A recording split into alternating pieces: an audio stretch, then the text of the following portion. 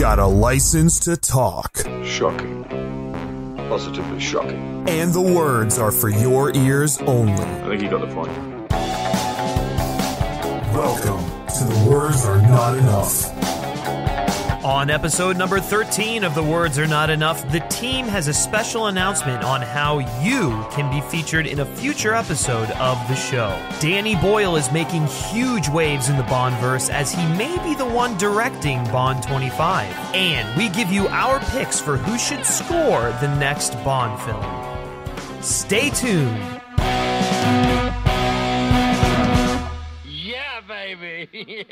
Well, hello everyone, and welcome back to another episode of The Words Are Not Enough. I am Griffin 008 Schiller, and I am joined here by my co-host Brody 005 Saravelli. Hey, there we go. And if you've never listened to the show, yes, these numbers are very arbitrary. They really mean nothing, but we chose them and we're kind of sticking with them. Yeah, I kind of wish I picked 004, actually. 4 is my favorite number, so... Oh, yeah. Maybe you could change 4. 8's my favorite number, that's why I went with 00. Yeah, maybe I should just wait for 004 to get killed in action, and then I can just assume his position. Then you can assume the position. There you go. Perfect. And then naturally, I'm the next in line after Mr. Craig or whoever is in the 007 role. Anyways, how are you doing on this great Friday? I guess it is. Yeah, it's definitely a Friday. Yeah, it is. I am not great, and I think you deliberately asked me this question because you knew that I'm not great. Oh, I am. Yeah, I know. I did because I wanted to. And so yes. Yeah. Oh, yes. The hangovers are not enough. Because the night before that, you were hungover. And it was like a shockingly bad one. Oh, it was really bad. Yeah, I was like, I was like immovable the whole day, physically just on the floor. I don't know if you've ever like experienced this, but there have been times where you just like the next day you're so hungover that it's like you can't even lay in your bed. Your bed's not comfortable anymore. It's absolutely. Like you have to lay on the floor in a weird position on your stomach in order to make the sickness in your stomach go away. It's absolutely awful. That's let me tell you, I haven't felt that too. bad in quite some time. That's how you felt today? Yeah. So you were lying on the floor? I woke up this morning and honest to God, I felt like I was still drunk.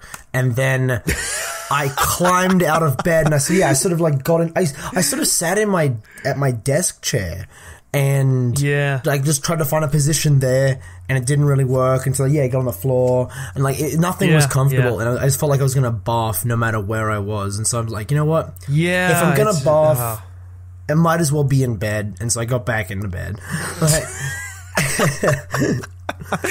Oh my gosh. And so it was really funny because I was telling you about this yesterday because we were supposed to record yesterday, but I couldn't do it.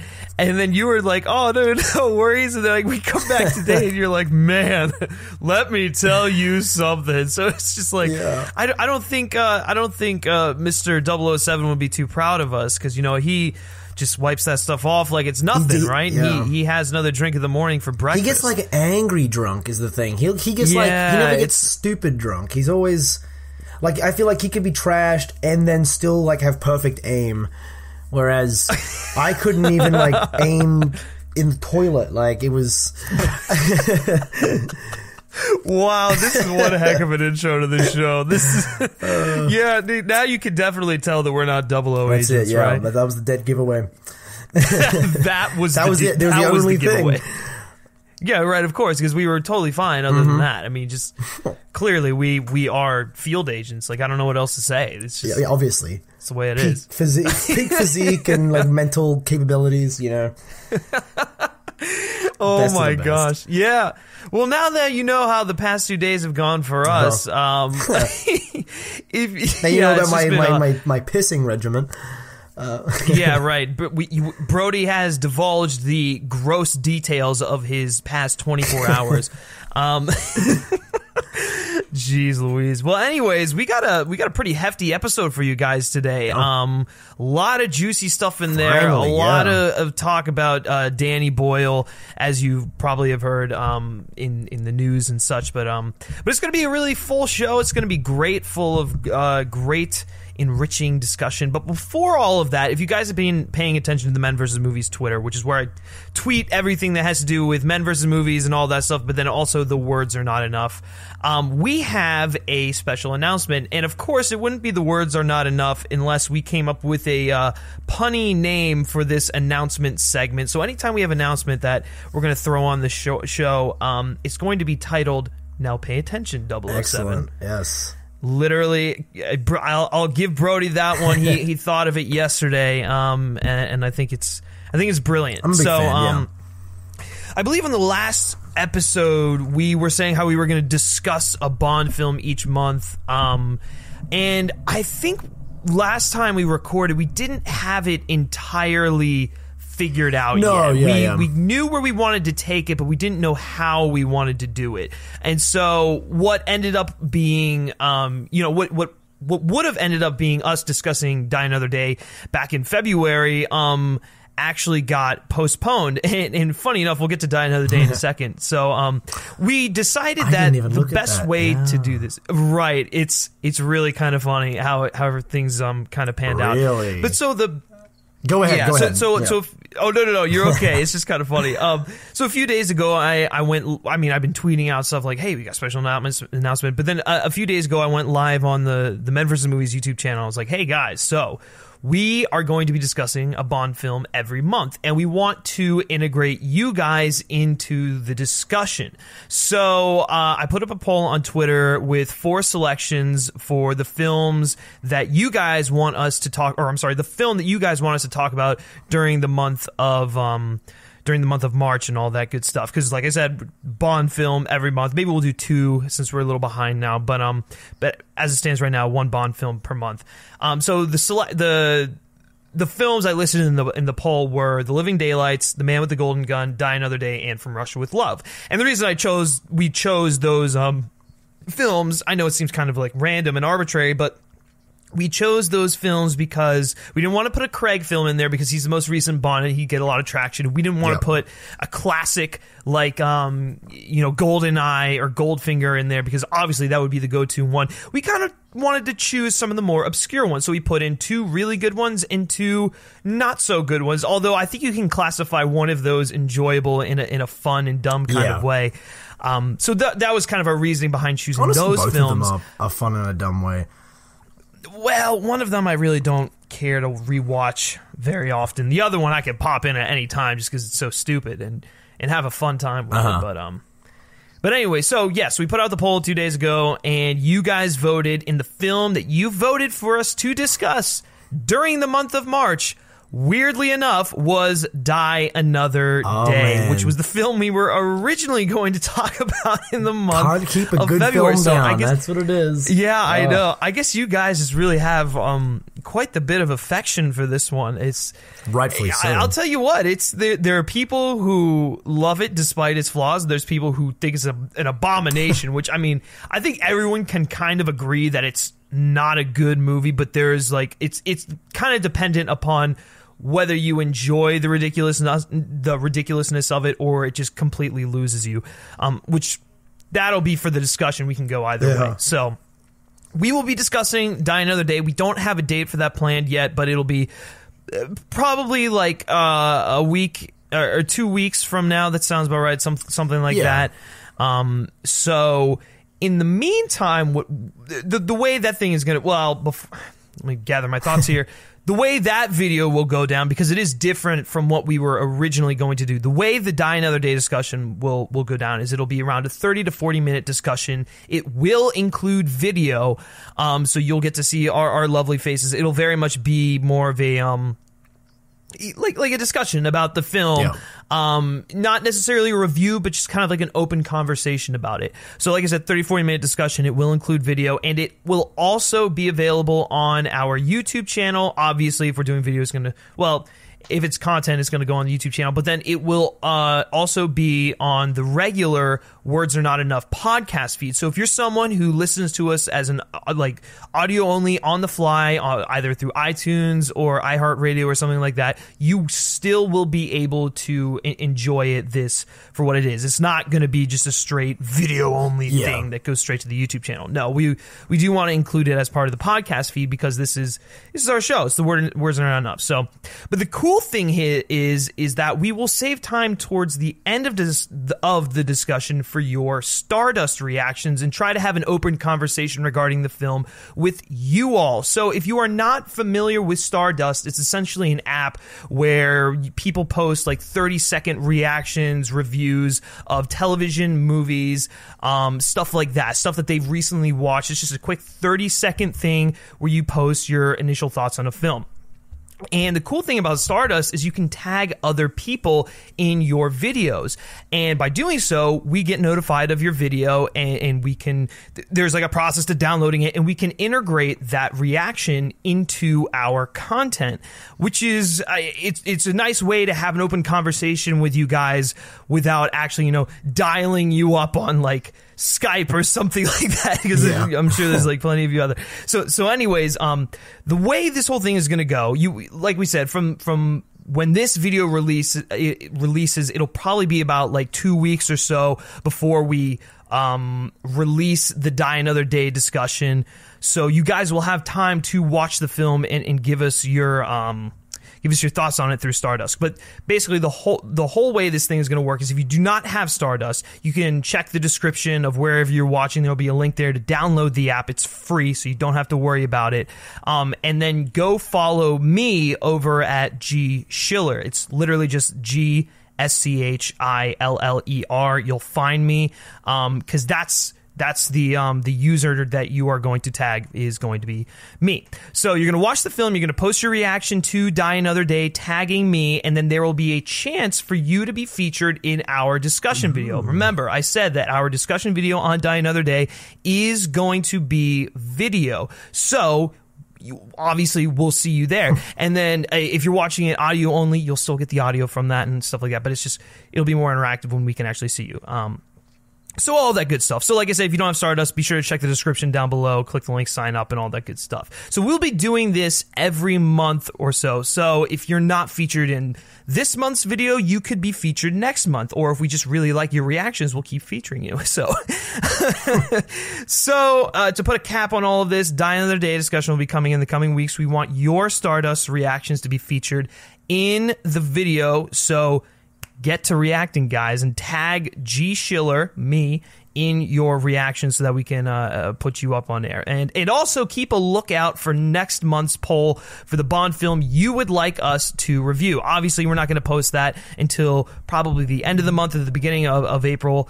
All that good stuff. We'll get a nice selection of films there for you. So that's the whole spiel. That's the special announcement. Brody, do you have any comments on the special announcement? No, I think that pretty much speaks for itself. It's exciting. It'll be cool to sort of interact with people a little bit. So don't let us down. Do it. Yeah, no, I mean, the reasoning behind this is we really just want to have like an open discussion on the film with you guys. I mean, obviously, we could just sit here, two talking microphones, and talk about it. But we wanted to be a little bit more, energetic, interactive, conversational, which is always fun. We always love responding to you guys in the comment section, and all that good stuff.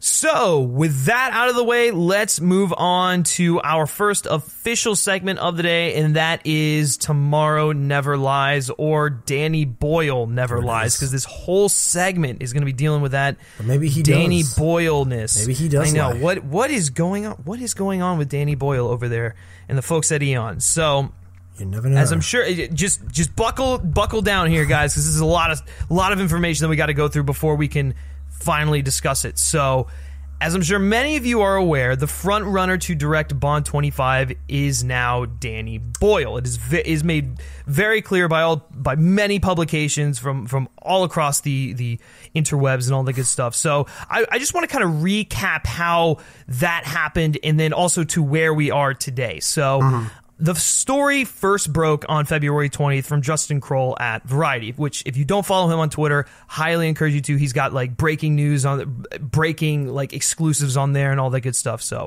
if you're into that, There you go. So Boyle has a keen interest in the project and has always wanted to direct a Bond film. He is currently developing a project for working title, but with no cast currently attached, there is always the possibility of pushing that movie back to direct the 25th installment in the series. Boyle has long been in MGM and Eon sights to direct a Bond movie, going back to 2012's Skyfall and actually 2015's Spectre. Sources tell Variety that White Boy Rick director Yann Demange was considered a top choice for the job, but there's been one last push to go after a more well-known name. No official offer has been made as of when this article was published to Boyle. And as far as we know, no official offer has been made to Danny Boyle to direct the film. So that still remains true. So that's the first story. Then a follow-up story from Mike Fleming, there we go, broke just the next day with more details. So that was on February 20th. That would make this February 21st. So when he directed the opening ceremonies of the 2012 London Olympics, Boyle helmed Daniel Craig in a filmed bit that involved an action scene with a cameo from Queen Elizabeth II. So there is history between the actor and filmmaker. Boyle had an idea for a very specific 007 movie, and he and his Trainspotting partner, John Hodge, have teamed up to work out the beats. Hodge is writing that version, and if all works out, that would be the 007 film that Boyle would helm. So Hodge won't be done for a couple months, but when he turns in the script, one of two things will happen. MGM and the producers will like it enough to shelve the movie they were contemplating with the listed writers that we've been mentioning on here constantly, Neil Purvis and Robert Wade, whose 007 credits includes Skyfall, Spectre, Casino Royale. I believe The World Is Not Enough. Going back to The World Is Not Enough. Yeah, so Die Another Day. Yes, as well, yeah. Yes, right. Well, I excluded Die Another Day for a reason. I mean, it's one of their credits. I mean, also Quantum of Solace, like you didn't mention that as well. But right, yeah. Yes, I was only natural that I didn't include that. But anyways, and they will make the version that was cooked up by this Trainspotting team. Yep. Otherwise, if they don't like the Boyle and Hodge script, Boyle won't direct the film and it will be back to the other script, for which MGM and the producers had assembled a short list of consisting of all the directors we basically mentioned on the show in the past. So like Yann Demange, Denis Villeneuve, I believe Christopher Nolan was thrown around there, but he's not going to do it. So really, this is where it gets kind of interesting because... Yeah. Their fallbacks, they might not be able to fall back on. So on March 6th, according to The Hollywood Reporter, it was reported that Yann Demange, who was heavily rumored to be the frontrunner on Eon's list of potential Bond 25 directors, will not only be directing the upcoming Matthew McConaughey film White Boy Rick, but has also been tapped by J.J. Abrams and Jordan Peele to join the team on HBO's new series Lovecraft Country. So Demange will direct the pilot episode and executive produce the series. So at this point, it would seem that MGM and Eon's backup is looking to be unavailable. Because, I mean, obviously directing a film and then being part of the creative team over at an HBO series, that's a lot of time commitment. So thank God for Danny Boyle, right? Well, that actually may be even trickier than we thought as well. So on March 4th, according to The Hollywood Reporter, again, Danny Boyle and Love Actually screenwriter Richard Curtis are teaming for an untitled comedy. Like I mentioned in the original one for was it Working Title Films? So, and that's going to be set up by Working Title and Universal and all that stuff like that. So, as of March 4th, the details are being kept under lock and key, but it is known to be a musical set during the 60s or 70s dealing with the Beatles. And if they're eyeing to shoot it as early as this summer if casting can come together. So, if that project gets the green light, this could be kind of tricky for the producers at Eon should they like the script Hodge produces from them. So it would seem that progress on Bond 25 is back to step one should all of those things go completely horribly wrong. Yeah. However, there is good news because as of yesterday, March 8th, I believe this is the most recent news that we have regarding the whole Danny Boyle situation, just kind of been giving you guys a timeline of how we got here. Yeah. So there's an interesting story that's emerged from Baz Bamig Boye at the Daily Mail, in which, if you are not following him on Twitter or any of that stuff, he is a Bond insider. He always is tweeting out good stuff about it, and when he puts together an article, it should grab your attention because it's more than likely accurate.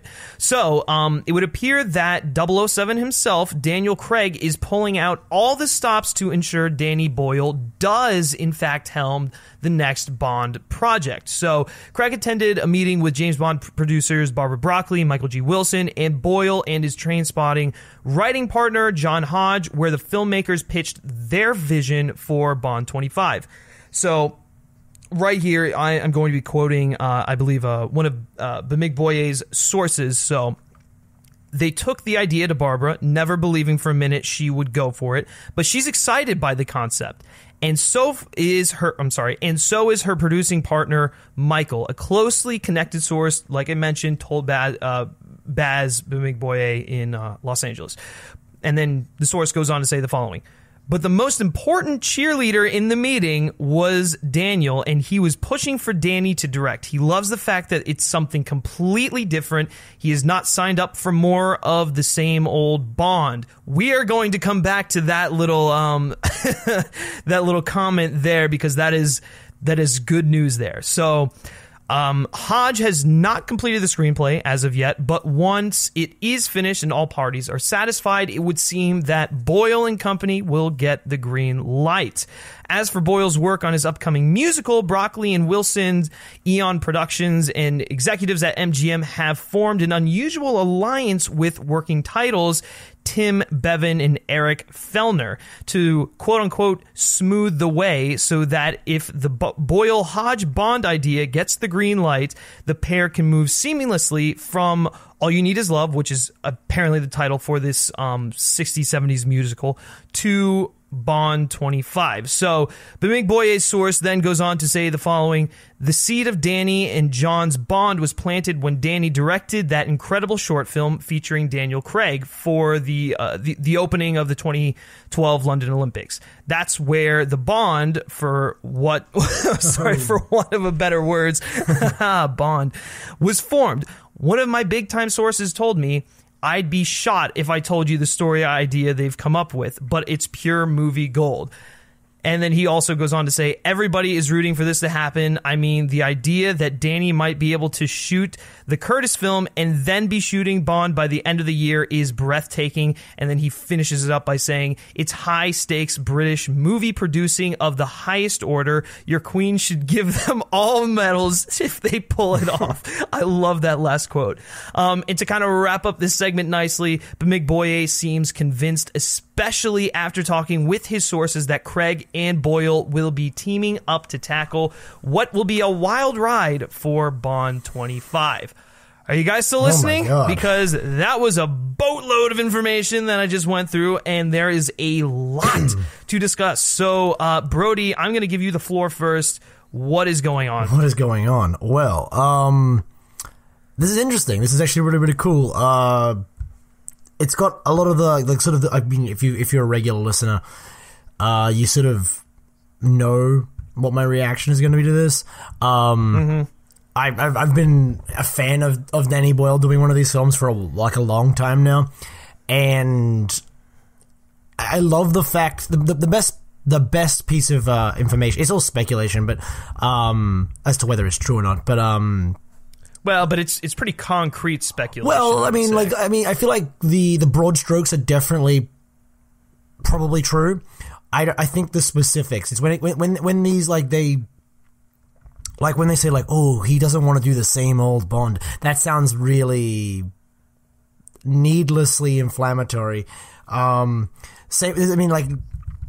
know. Some of the things in there seem like some of the details seem like they could be possibly not true, but sure. The broad strokes, like Danny Boyle and Hodge, they're probably definitely being tapped. All that stuff, I believe, 100%.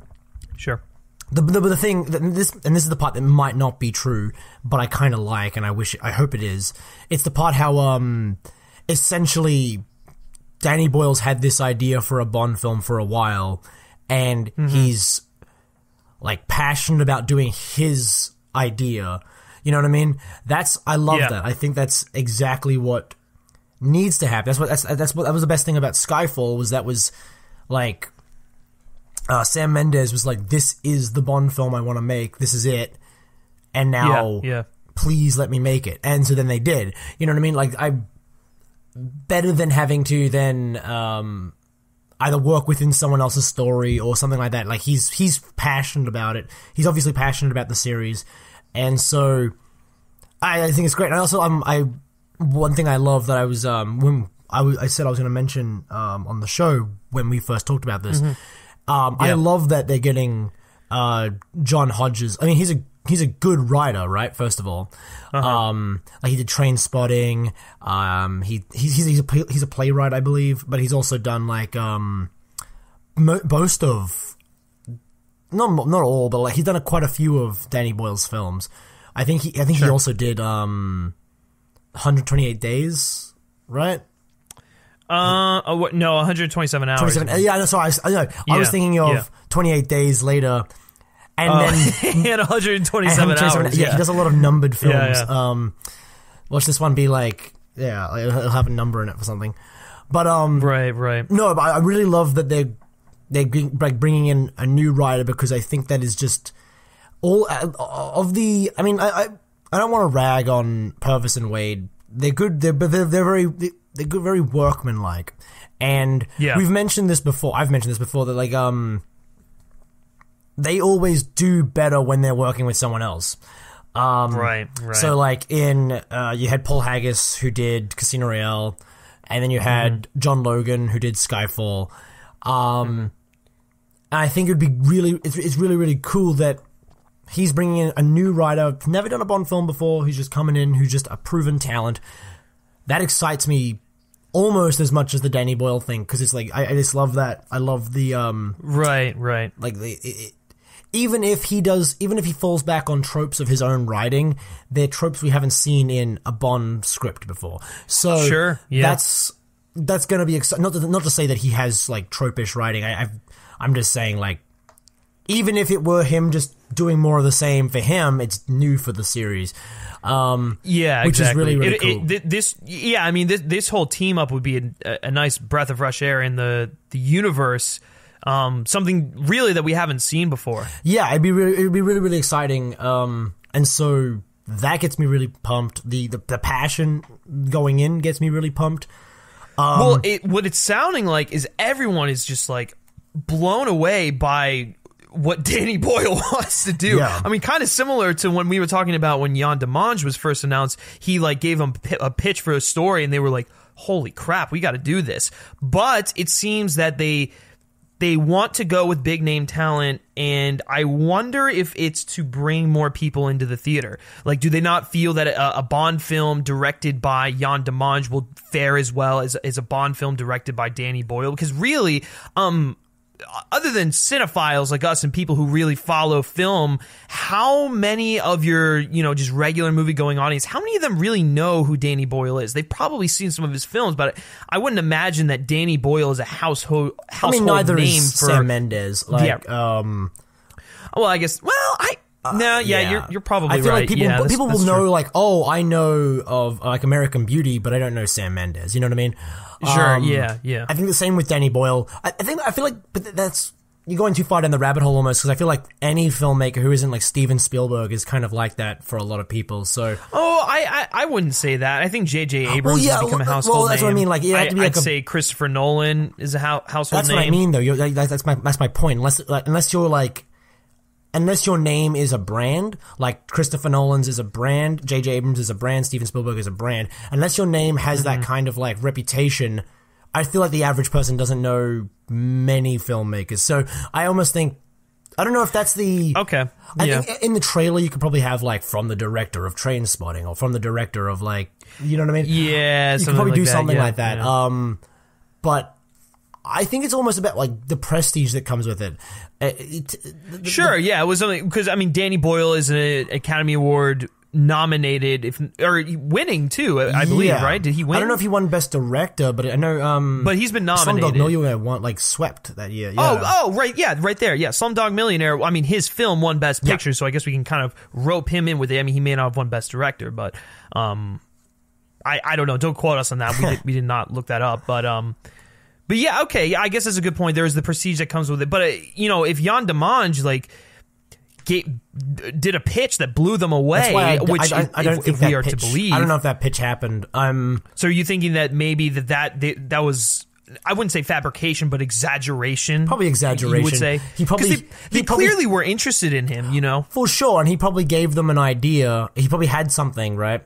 Because I doubt a director meets with meets with a producer and doesn't have an idea. You know what I mean?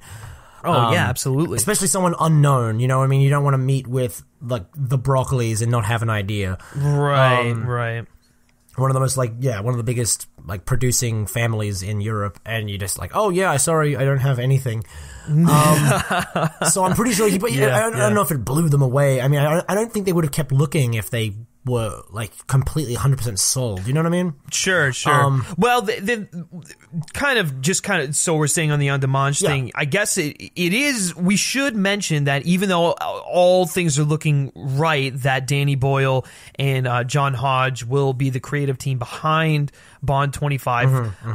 There still is that chance that they don't like the script, that maybe it's a little too Danny Boyle for what they want to go for. And so if that happens, then they're literally back at square one, because like we said, Yann Demange is on doing an HBO series. He's writing and directing his own, or he's at least directing his own movie, White Boy Rick, with Matthew McConaughey.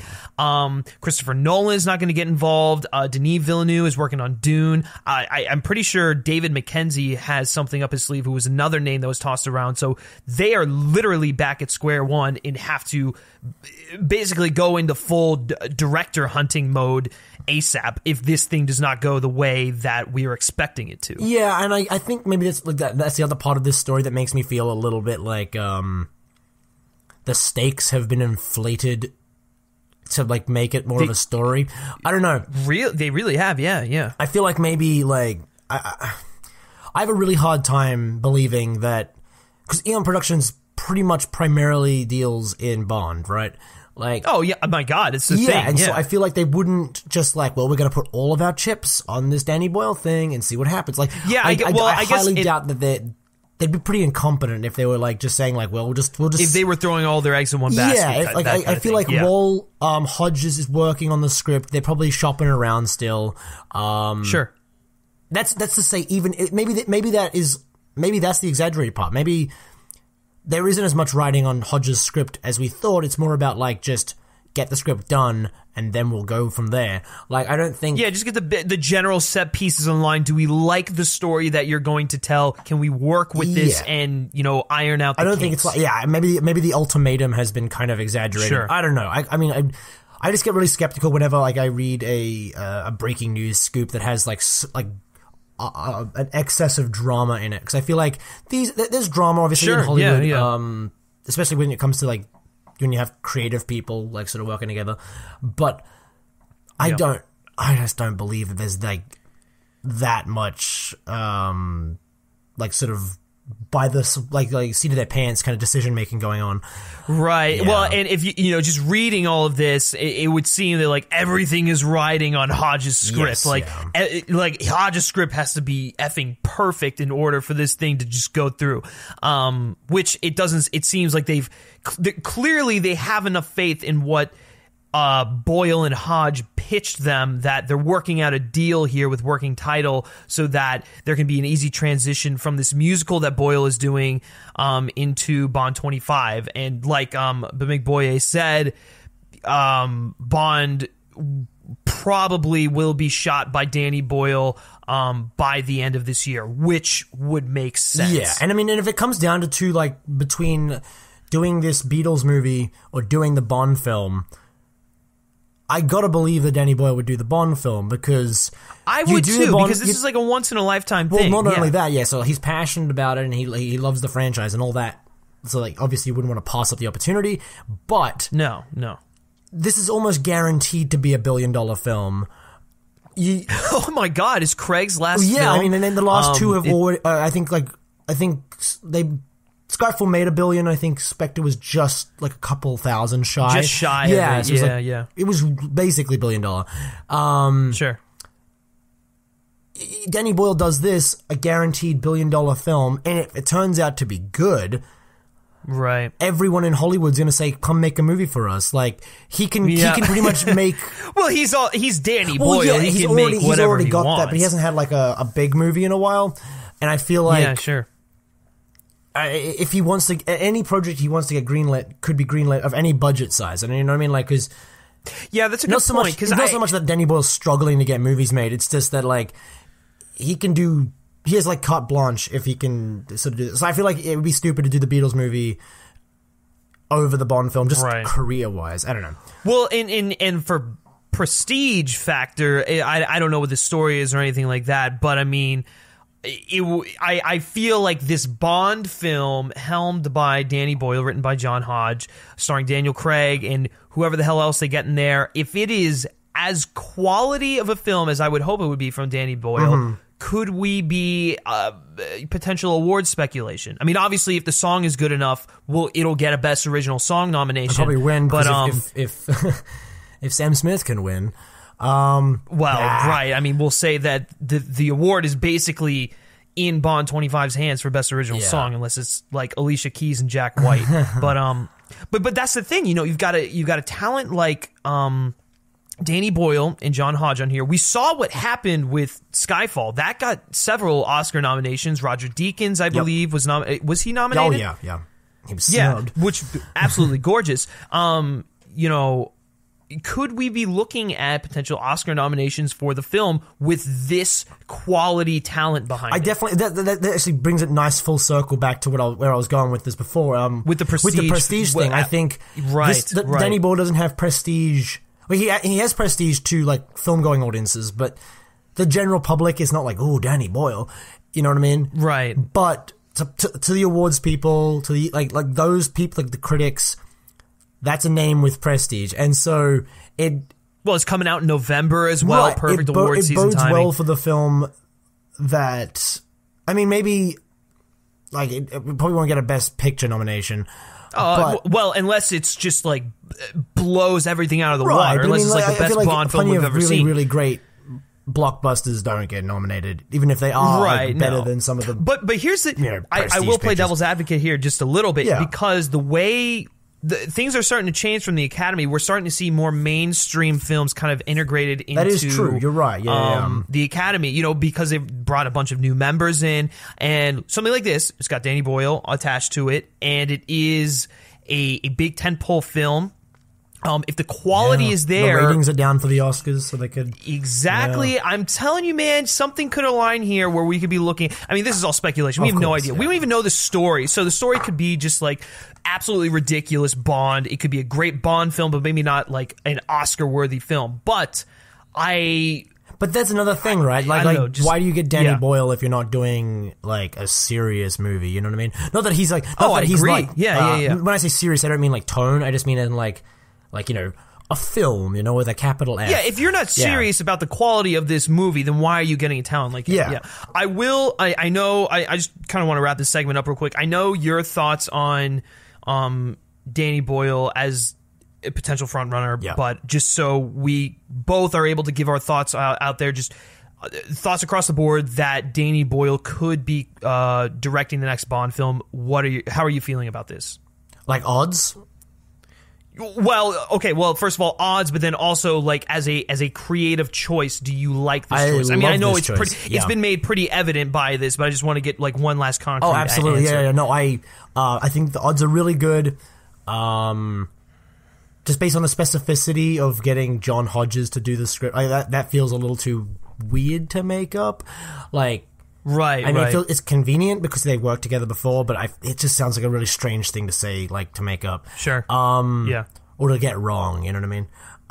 Right. It's not like they said a long-time collaborator is working with Danny Boyle to write this. That sounds like fake. But you get John Hodges.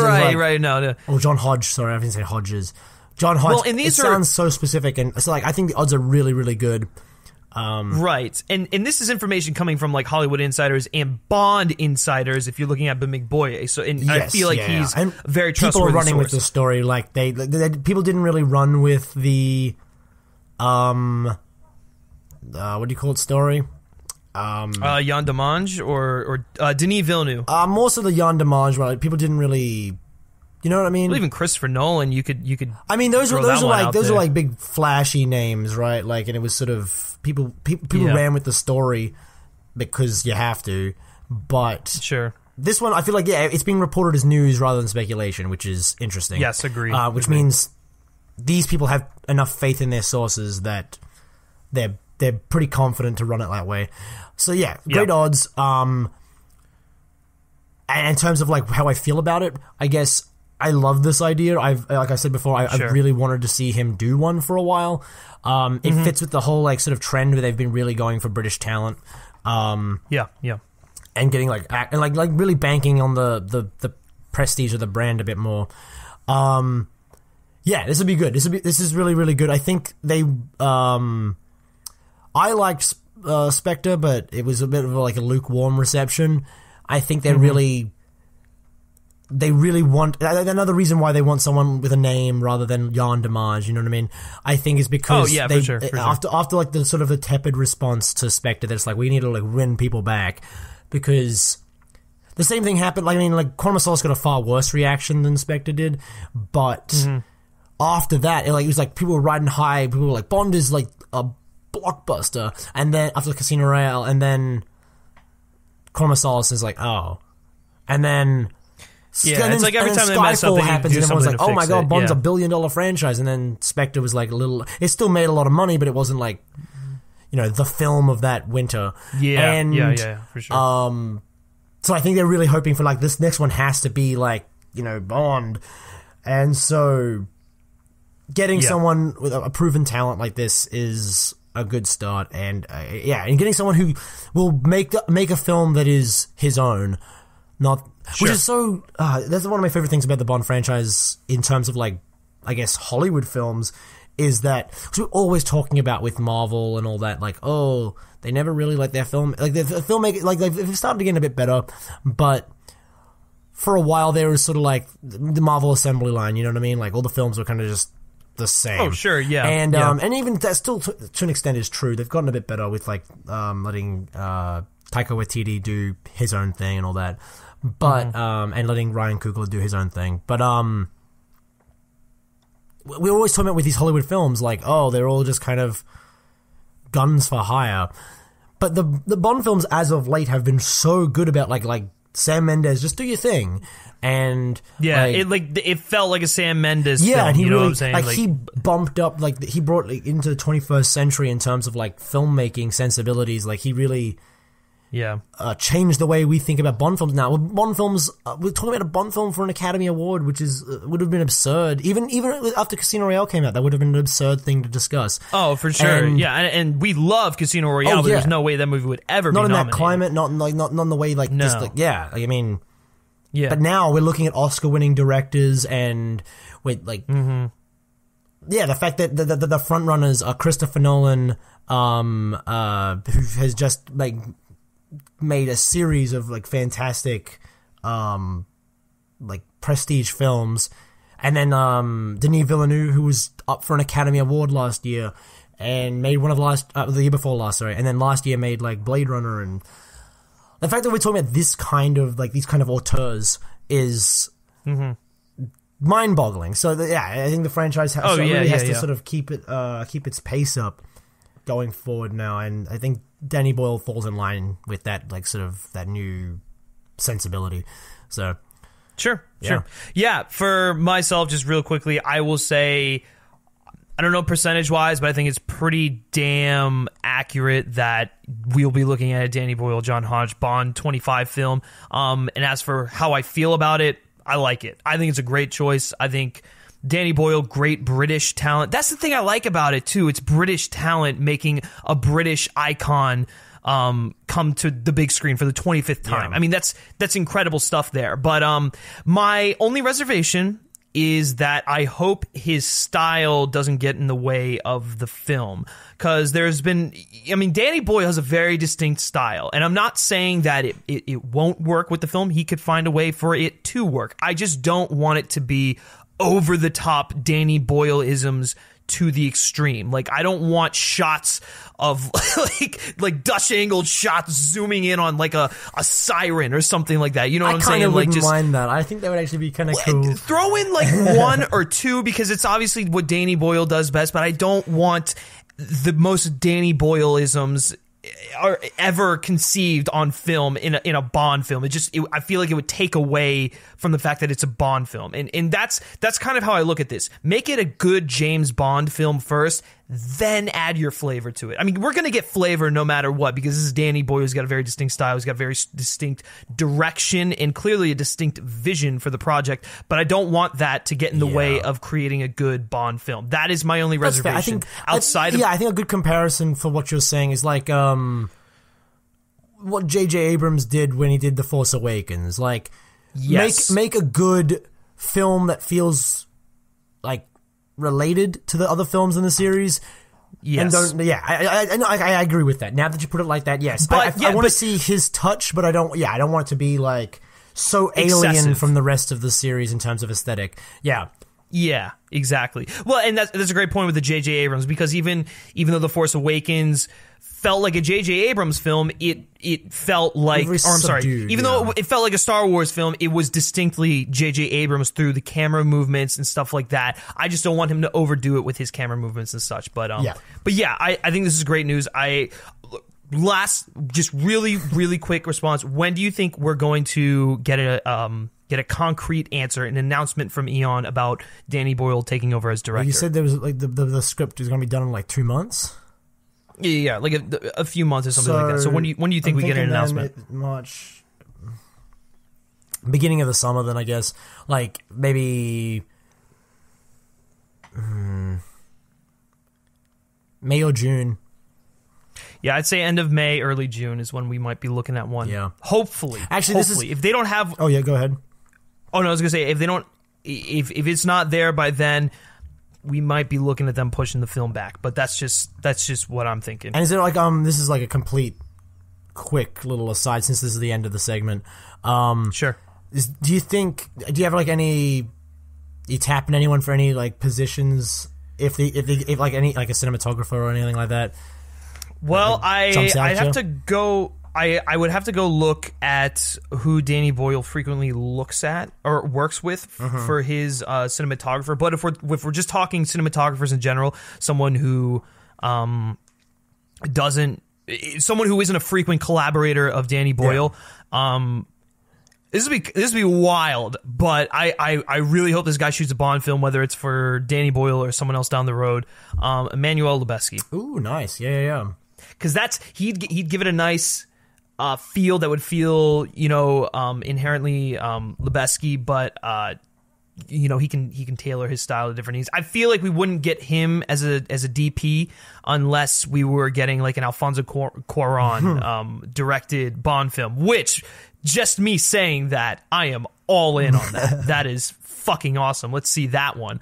I don't know. Yeah. What do you, any positions that you would say? I honestly, I shouldn't have asked this question because I don't know who Danny Boyle frequently works with. Not that that really means anything because, you can get anyone really. I don't know. It would be really cliched if I said like Hoyt van Hoytema or like, Roger Deakins to come back because I really like. Yeah, I like Hoyt van Hoytema. Yeah, I liked both of them, and I think getting either one back would just be a dream because I think those are the two most like gorgeous Bond films. I looked it up real quickly.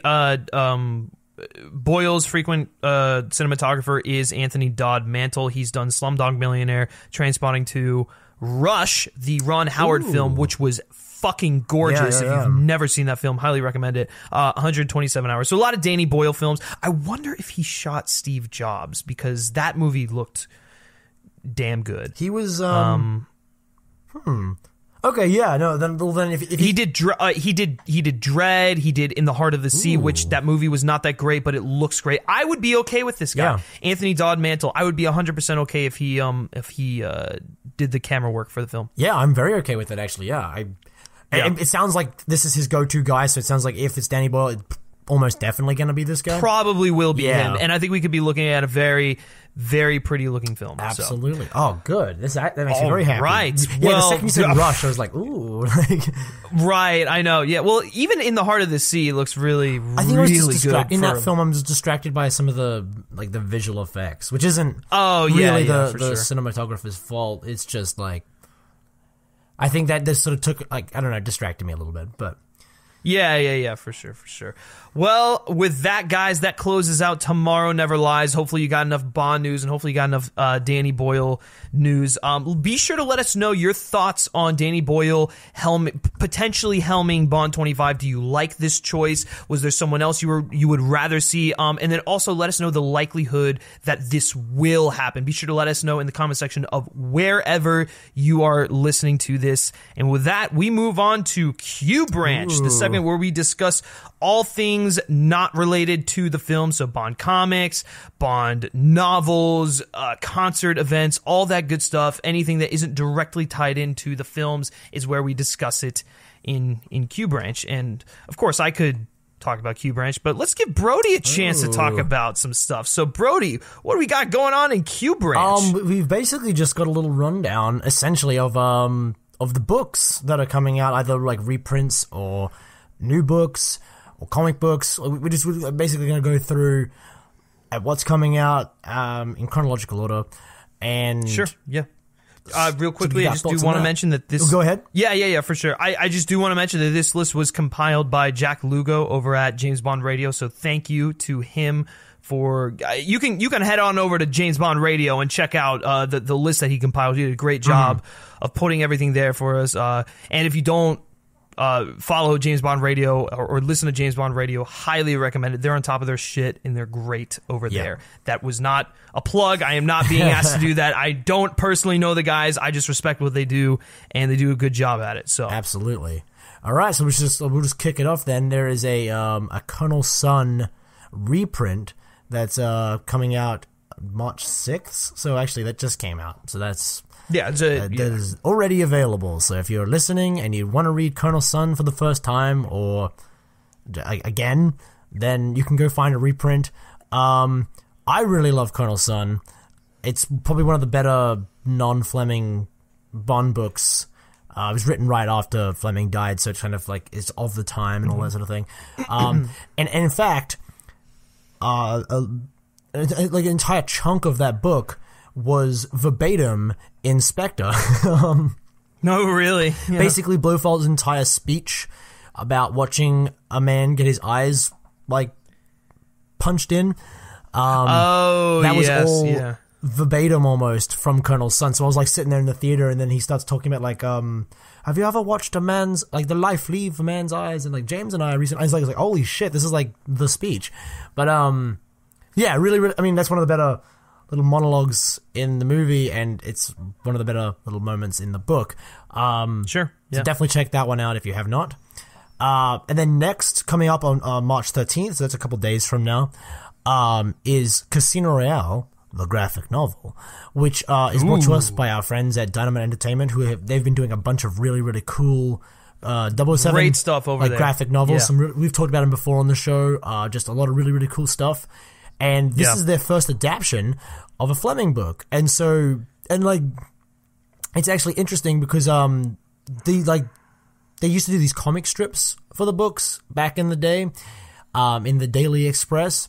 And so this is kind of a similar concept, except this is it's an original work. It's not a reprinting of those original strips.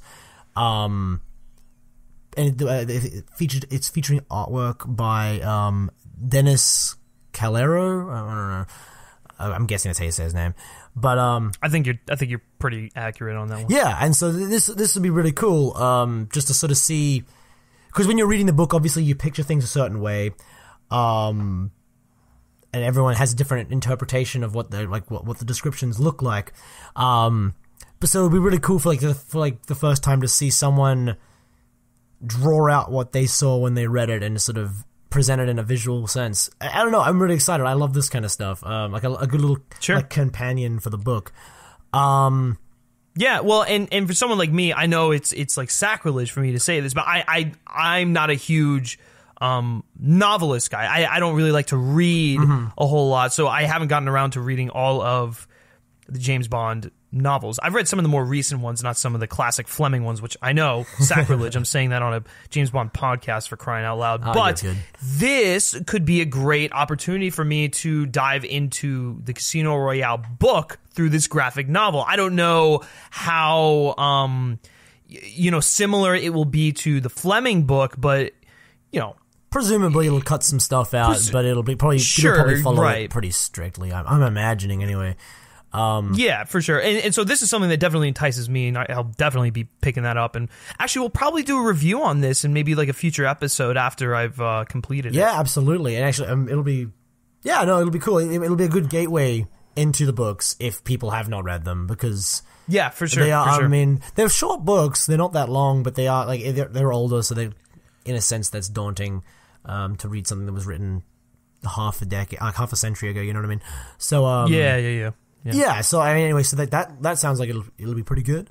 And then we have Some Kind of Hero coming to paperback edition on March 15th, a couple days after that. And so it's written by Matthew Field and AJ. I don't know. I should have read this name before we started. Chowdhury or something like that. Yeah, I don't know what he said. And it's essentially a comprehensive overview of the Bond film franchise for Bond fans to pore over. You can either read the book from start to finish, or you can use it as a little companion while you watch the films.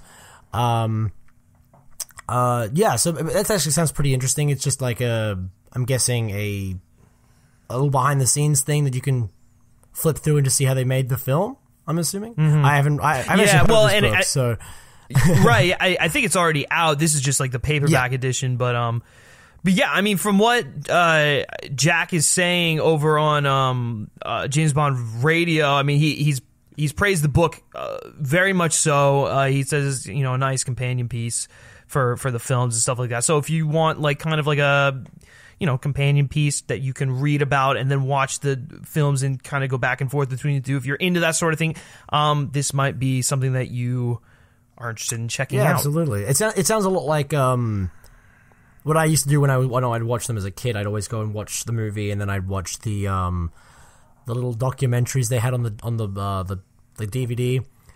Sure. And like it's always really I don't know. I've always found that more made the film more interesting when you sort of saw how they made it, and so yeah, that sounds like it should be good. And then coming up after that. This one doesn't have a date, but there's a reprint of Casino Royale. In anticipation of Anthony Horowitz's second Bond continuation novel, Vintage, which is the publisher, have reprinted a paperback edition of the original Fleming classic with a new introduction penned by Horowitz himself. This was publicized a little while ago on in Fleming's website, and along with the announcement of Horowitz's new novel. But yeah, there's like really not too much information out on that other than that. Like a lot of Casino Royale as far as this goes. On. Yeah. I think it. Oh yeah, go ahead. I think it has. No, I was just gonna say. I think it has to do with the fact that the next book we're gonna talk about is coming out this May. That's right. Yeah. Well, actually, maybe this is all coordinated. I have a feeling. Getting Casino Royale into people's minds, because on nothing wrong with that. Nothing wrong with that. But then on May 31st, Horowitz's new continuation novel comes out, which is Forever and a Day. And it is essentially a prequel to Casino Royale, if I like to believe that is true, which is an interesting idea. Yeah, what do you think of that, Griffin? Well, I mean, while I don't think a prequel is necessary, I'm very intrigued because it will use some of Fleming's original material, which anytime they do that, you automatically pique my interest as far as like novels go, even though I haven't read really too many of the Fleming stuff. But it's the man who created James Bond.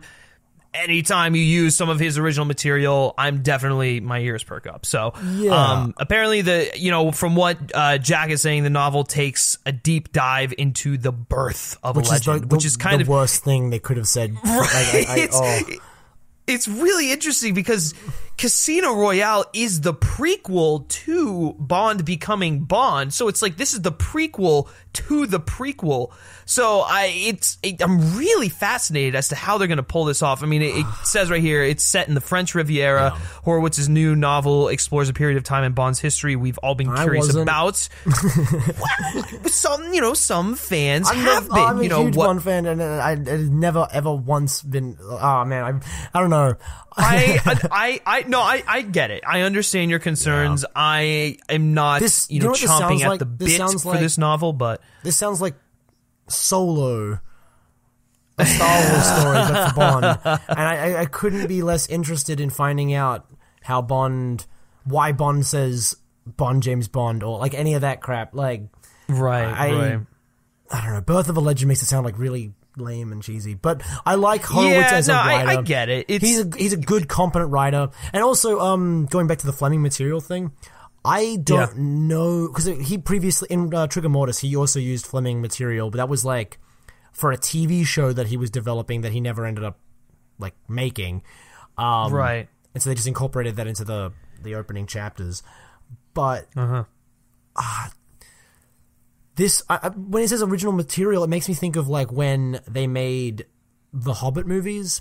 And they said, like, we're using all of Tolkien's material. Notes. Or, I'm sorry, Tolkien's notes, yeah. And it's like, I feel like that's what they're talking about. I think they're saying we're going to go back, and when we say Fleming material, we mean Fleming wrote some notes about what Bond was doing before Casino Royale, and now, or like just like little tidbits of his history, because we've already always gotten snippets of Bond's past in the books. Like in Casino Royale, he sort of explains. Yeah, they do the flashback to how he became how he became 00, and then you have like little moments where he'll reference a previous mission or stuff like that, or like his childhood, which they really like sort of go into a little bit. Later on, like obviously in Majesty's, and then in which one? I'm pretty sure they go over it in You Only Live Twice as well, but yeah, so we've already gotten like the essentials of Bond's life, and I don't know what else we need to know.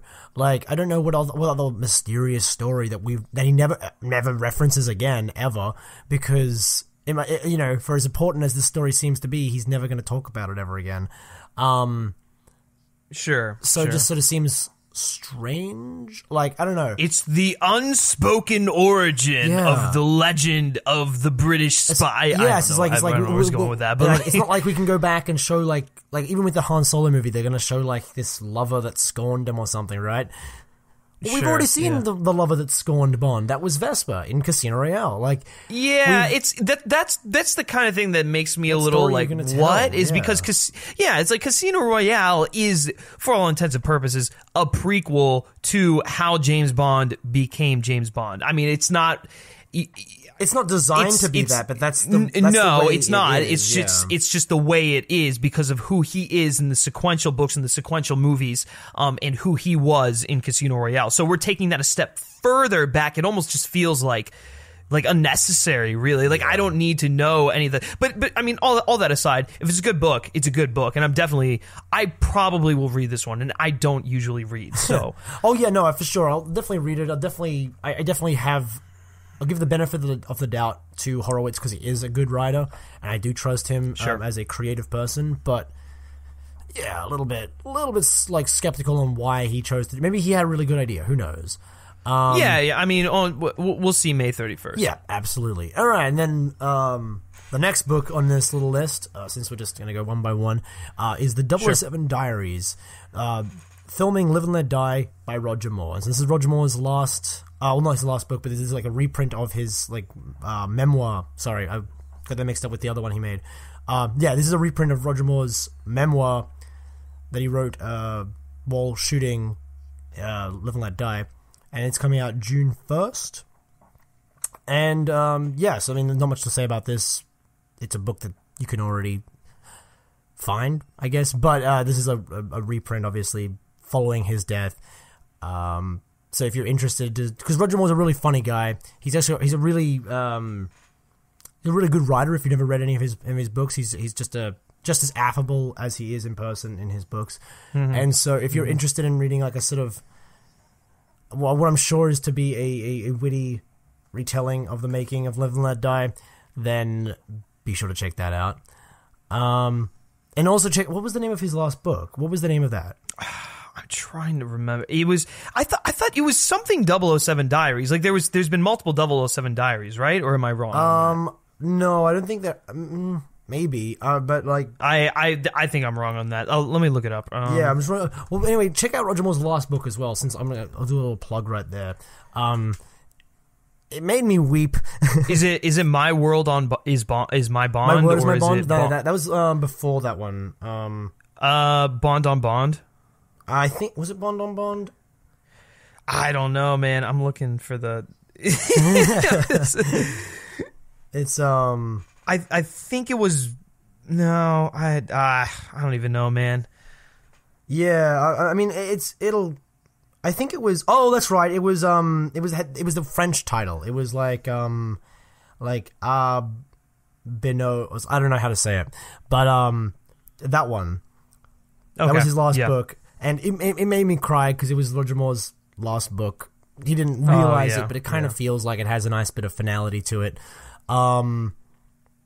Yeah, so definitely check that out because he is a wonderful writer, a wonderful storyteller. And if you love Bond, even if you don't love Roger Moore, which shame on you, but even if you don't, it's worth reading. He had a close relationship to the franchise. So yeah. Anyway, so that's a completely Albino. Yes, or Albino. Something like that. Yeah, something like that. I don't know how to pronounce it, but that's the one. Yeah. Oh yeah. So maybe that's 007 Diaries and also. Albino. I don't know how to say it. I'm gonna stop embarrassing myself. I'm sorry if you're French. Yeah. I'm just butchering your language. Beautiful language, but I just cannot speak it. And now the next one we've got is Kill Chain, which is another graphic novel from Dynamite Entertainment, and that's coming out April 24th. And so, a little bit about Kill Chain. The creative team who worked on Hammerhead, Andy Diggle and Luca. Oh god, why is everyone Casalanguida? Yeah, there we go, that one. I have like dyslexia when it comes to names, so it like just messes me up. Okay. They're reuniting for this installment of the James Bond graphic novels. This story features the return of Smersh, which, if you're not familiar with what Smersh is, Smersh was an organization within the Russian government that Ian Fleming frequently referenced in his earlier Bond books. Basically, until he created Spectre, that's what they function as. The OG Spectre. OG Spectre, which was like, it was basically just they just ran operations, counterintelligence operations for the Russian government. So it's kind of cool that they're going back and using Smersh because no one talks about Smersh, like literally no one. Right. Well, and like we say, literally every time we get to Q Branch, Dynamite has been dynamite with the graphic novels. Like so, and I read Hammerhead, and the other one that they did is phenomenal. Is so good. Like. I loved every bit of it. So if you haven't read any of those, highly recommend it. So I'm definitely looking forward to this. They do such a good job of going back and like taking things. Like taking obscure, they're really written for fans, I guess, because they'll take like things that were just like in the books, right, or like just the aesthetic of the books and sort of contemporize it, and it's just so much fun. They're so good. Well, and the body that the series that they have going on right now, that's the 6-issue series. I've read a few of them, and they're excellent. So like they just keep coming with all of this stuff, and it's kind of nuts. I'm a little more right. Yeah, I'm a little more partial to the graphic novels just because I think that's a format that suits Bond well. Not that the comics don't. The comics are fine. The comics are great. It's just you can do a little bit more long form stuff in a graphic novel without it being so choppy. You know what I'm saying? Mm-hmm. No, for sure. Yeah, and so like if you want to see more about Smersh, then you should check out Kill Chain. And if you don't know what Smersh is, you should go read literally like go read From Russia with Love or something, because they're very, very cool, very, very interesting, and Not as I remember when I was a kid and I first like picked up a Bond book and I saw Smersh and I thought it was like a printing error. I thought it meant to say Spectre because like in the movie obviously it was Spectre. Oh right, and so I was reading. I was like, "What the fuck is Smersh?" Like, and as I went on, I was like, "Oh wait, okay, this makes sense." But yeah, no, it's really cool. It's cool that they're bringing that back. And then to the next one we've got on this list, the penultimate book on the list is The Playboy and James Bond, which comes out on March 19th, which I guess this one's actually coming out a little sooner than the last couple that we've talked about. A little kind of, yeah. March 19th, so that's like this month. And it's Claire Hines, who previously wrote Fan Phenomenon James Bond, which was a collection of academic essays about James Bond fandom, returns with an examination of the cultural constructs that combined to identify the image of James Bond with the Playboy, while also taking a look at how Playboy magazine itself helps promote such an image. Now, this is like the sort of book I want to read. This is incredible. So, like, I read, I didn't read all of Fan Phenomenon, but I've read several of the essays that are featured in that one. And I even, like, my freshman year, I wrote a paper about James Bond because they gave me an opportunity to write something, and I was like, I'm gonna write about Bond, and I referenced that book, and so it's kind of like I'm just like getting hit with nostalgia right now. I'm like going back, it's like there's some really really cool stuff. Like, I mean, one of my favorite things to do is like I'm overly analytical, so I love that sort of thing, and I don't know, this is just a really really cool. Like, it's cool that I think this is coming at an important time. Because I think going back to like what we were talking about with Bond being an award contender and all that sort of thing. One of the big things this year's Academy Awards was Me Too and all that sort of thing. And people have been sort of questioning, where does James Bond exist in a Me Too, like a post Me Too world? In the same way that they were questioning where does Bond exist in a post Cold War world and all this sort of thing. Because Bond is such a product of his environment, a product of his time, and I don't know, you know what I mean? So like, I definitely. It's a very relevant, topical, and like, it's something that, like, you know, if you're into this and you're into like the academia behind Bond and all that stuff like that, this is like a must read. Essentially, for sure. But not even. I think it's even if no one reads this book, I think, which would be a shame, but.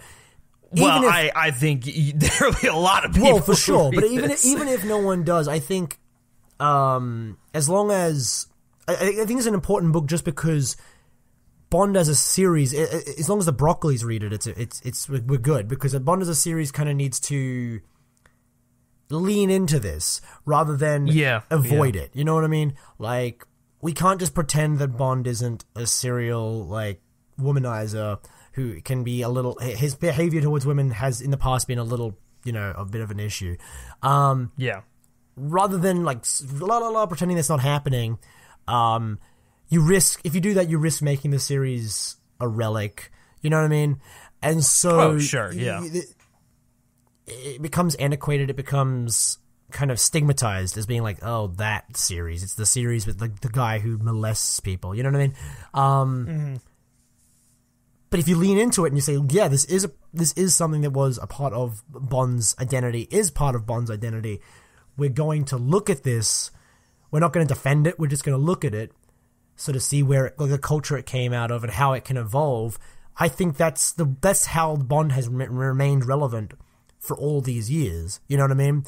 Like, Bond stopped smoking in the 90s because no one fucking smoked anymore. Like, you know what I mean? And it's not like, people look at that and say, like, oh, it's just like kowtowing to the political movements of the time or whatever. But I think Bond should reflect the time he's in. And if to this day Bond went around smoking like cartons a day and like literally smacking women on the ass, no one would watch these films. They wouldn't make $1 billion. Absolutely not. So it's like, I don't know. I think this is an important thing for the series. Is an important moment in entertainment, and I think Bond involving itself in the conversation in any way is really beneficial for the series. So I'm really, really excited about this. If you can't tell, this is a really, really cool I'm glad someone's doing it anyway. I'm glad someone's going. Well, maybe we'll have Brody do an overview of this one once he reads it. Yeah, and anyway, so now that I've sort of geeked out on that book for a little bit, we've got our final book on the list, which is... Now, this is my favorite one that's coming out. No, I don't even want to think about this book today. I am sick to my so excited stomach about this book right now. Shaken, Drinking with James Bond and Ian Fleming, which is another way of saying drinking yourself into a coma. And this is the official cocktail book. And this comes out October 2nd, so this is right in time for, Halloween. Good stuff. So yeah, this will be the first officially authorized guide to the cocktails and alcoholic beverages of the novels.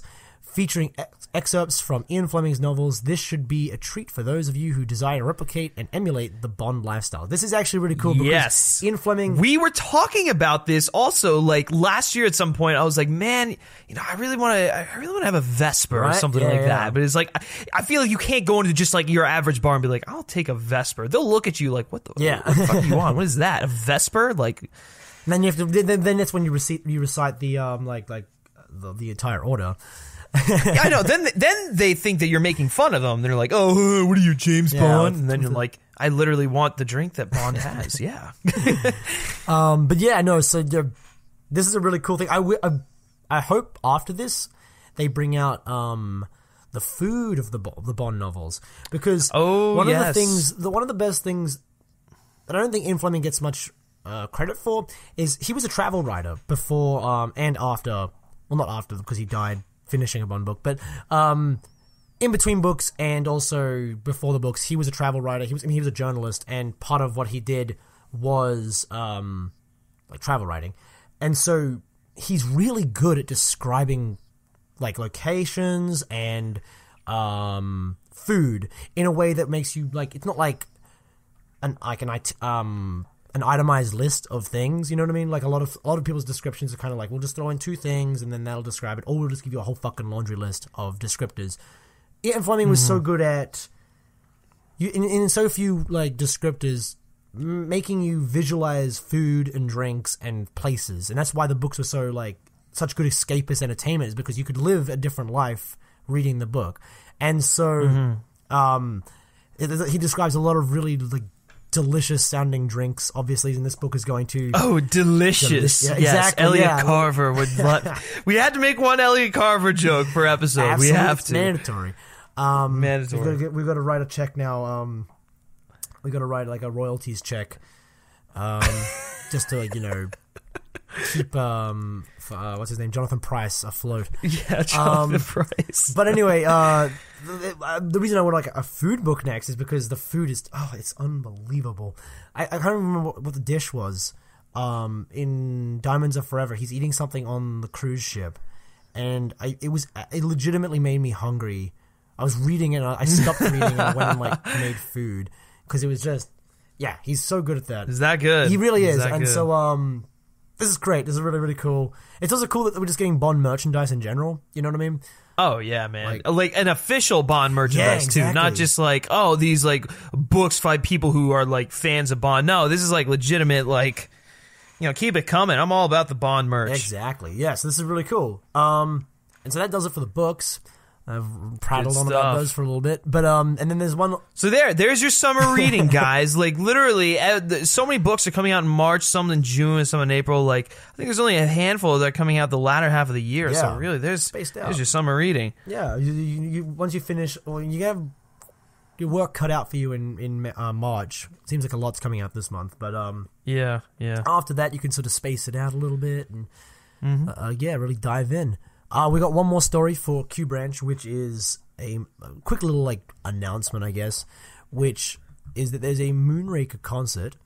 Cue the music, James Bond in concert, which they're bringing us the music of Moonraker with a 100-piece orchestra. And this is for everyone in the UK. I believe this is in. I'm trying to find the. I had the concert hall, but I lost it. Of course. I think it's Wycombe Swan in St. Mary. St. Mary Street in High Wycombe. Wycombe Swan, I guess, is the Yeah, auditorium. we'll have a link in the description if you guys are interested in this. It's not even until January of 2019, but it is happening. Yeah, I mean, yeah. Of all the Bond movies to do as a concert, Moonraker is a pretty good one. Like Moonraker is a good score. Like especially considering the conditions that John Barry had to work under, because for tax reasons, they shot Moonraker in France. Even the soundstage stuff was all in France, and they recorded the music there, just because it was cheaper at the time. Sure. That's how we got that lovely story of Roger Moore meeting. Yes, David Bowie. Yes, David Bowie. Yes, and so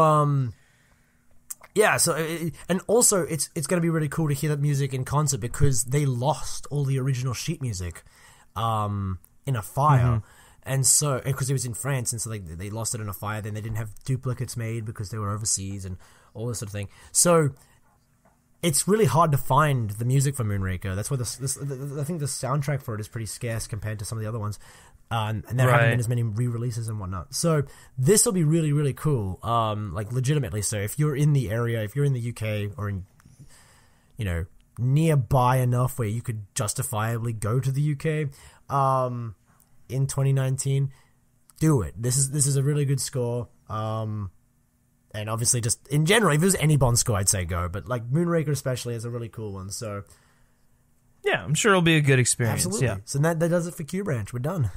We did it. There we go. There we go. And obviously, naturally, next we would have our Brother from Langley segment, but I think we're going to skip out on that one just for time. And actually, it wasn't even going to be called Brother from Langley this week. It was going to be called Sister from Moscow because we were going to do a quick Red Sparrow discussion, but had to get that in we're there. running a little. You were too proud to. I know, I was. I just had to mention it, but we're already going on for like an hour 20, so we might as well just jump ahead into our shaken but heard. Red Sparrow. It's pretty good. Go watch it. I think it's great. Yeah, really quickly, I guess if you guys just want our overall thoughts, you should go see it. It's a great espionage thriller, not necessarily like James Bond, more like Tinker Tailor Soldier Spy. There's a lot of graphic stuff in it, but overall, I think it's one of the better espionage films I've seen as of late. I don't think I love it as much as you do, but I do. I do. Think it's I good, do. yeah. I really, really love this film. Like I came out of it and I'm like, that's my favorite film of the year so far. Holy shit. I know, crazy, right? Well, before, just so you guys have context, before that, it used to be Game Night. Game Night was my favorite film of the year. That was fun. That was really good. Yeah. Way off topic, but yes, Game Night is excellent. It was like an Edgar Wright comedy, but like American. It was, yeah. Yeah. It was really, really good. So there you go. You got two movies you can go check out. Red Sparrow and Game Night. All right, moving on to Shaken But Heard. We'll try and have somewhat of a timely discussion here. But essentially, we just, kind of came up with a topic. Doesn't really relate back to anything. I guess it does kind of relate back to Bond 25 in a way. But, the Oscars were just held this past Sunday. And obviously, Best Original Score is a category for which you can win an Oscar for. So just based off of that loosely, we were like, well, let's think about this. What composers, other than David Arnold, obviously, because he is the GOAT, he is the greatest when it comes to Bond scores. I'll even go out there and say it. I think he's up there with John Barry, maybe even better than John Barry. Who knows? I know that's like sacrilege, but anyways. So we were thinking, what composers could score the next Bond film? And if not Bond 25, just a Bond film in general. So that's the way to tie it back to 25. But also one of the composers I know we're going to talk about was nominated, or actually probably two of the composers that we're going to talk about were nominated for awards this past Sunday. So this is just going to kind of be an open discussion. Hopefully you all enjoy it, and be sure to leave your thoughts and opinions down in the comments section below. Brody? Yes. How do we want to start this? Do you want to start? Do you want me to start? Well, maybe we should start with the way we were talking about this, because originally I think this conversation started when you suggested Alexander Desplat, or how you say his name. He is, because eventually he was going to come up. He is the reason we're actually we're bringing this up, because I Alexander Desplat, he just scored Shape of Water, phenomenal score. If you haven't listened to it, definitely check it out. But it kind of caused me to do some digging back into his scoreography, or I guess you could call it filmography. That probably makes more sense. Scoreography. I think that's a word, and I'm going to keep it. Yes. No, but so I was digging back into his filmography, and I was listening to some stuff, and I was like, wow, this guy really, it's not distinctly Bond, but the more you listen to it, it's like his melodies are very Bond-esque. I feel like he could compose for Bond. And then I was listening to some of his tracks on Zero Dark 30, and I was like, oh, this is just straight up Bond. Like, there are several tracks on there that is like, there's more brass intensive, and it's like, it feels like it could be taken out of Goldfinger or something like that. It's classic Bond. And and then I started listening to Benjamin Button, and then I started listening to Imitation Game, some other scores that he's done. I'm like, this guy would be phenomenal. On top of the fact that he's an incredible composer, and you announce him as the composer for the next Bond film, I think that's great news. Of course, yeah. I feel like he would get it. Like, he'd give us a more melodic score that's like reminiscent of the classics, or even some of the David Arnold stuff, and it was, and my biggest, question mark with him was, well, can he use brass? How does he use brass? And you listen to the score for Zero Dark 30, and you're like, yeah, that guy can use brass really, really well. So it's just, I don't know. I think all the pieces are there for Alexander Desplat to create an exceptional Bond score. He's at the top of his game. He's been nominated and won so many Academy Awards in the past couple of years. Yeah. He's really just kind of exploded. So yeah, that's kind of where this conversation stemmed from, and I think he'd be a great choice. And I know you feel the same. Oh yeah, absolutely. He's a really, really just I don't know. His scores are very distinct. Like, you're not going to listen to it and go like, oh, like this is film music. You hear it and you're instantly transported to whatever world he was trying to take you to. Oh, and real quickly, one of the other reasons why I thought he'd be great is some of his more piano-based tracks. I think there were a few in Benjamin Button, maybe some in the Imitation Game and stuff like that. But there's some of his more piano-based ones that straight up reminded me of David Arnold's work on the Vesper themes and that whole thing. It was like the sweeping strings and then like the piano that kind of drove it the whole way. Is like, and then I was listening to that and I was like, holy crap! Like, this guy, like, why has he not been courted for a Bond score yet? Like, geez Louise. Oh yeah, absolutely. I think where we ended up going from there when we were discussing is we sort of ended up just talking about what I guess makes a Bond score, and because I feel like there are countless composers in Hollywood who could probably do a pretty good job, or at least a decent job. Oh sure, yeah. But I guess like it's finding someone who can really get to the root of what makes a Bond score a Bond score, and so that's when because we were initially we were talking about Desplat or whatever, and we ended up that was very American. But we ended up at so we were just like discussing Daniel Pemberton, and I think he would I think he would be like shockingly good.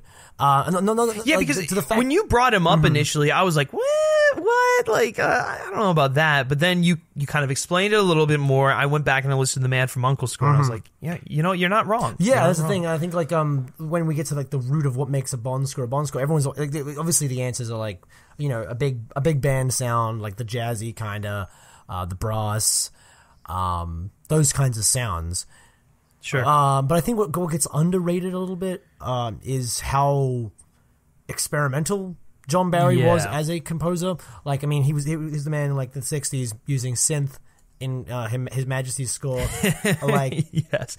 Which, by the way, is one of the albums that Christopher Nolan said he would take with him on a deserted island. Which, yes, like I totally. Who can fault him? Yeah, who can fault him? It's one of the greats. One of the best, yeah. You can tell he loves it too because of what he asked Hans to do in Inception. But so like when he gets to like John Barry was just he like pushing the boundaries. He used synth again in Living Daylights, and he was always like even at the time, it was very odd that he was using in a big like because this is the '60s. This is like the time of like the Hitchcock sound, like what was it, Bernard Herrmann. Bernard Herrmann. Like that sound was like sort of the cinematic sound.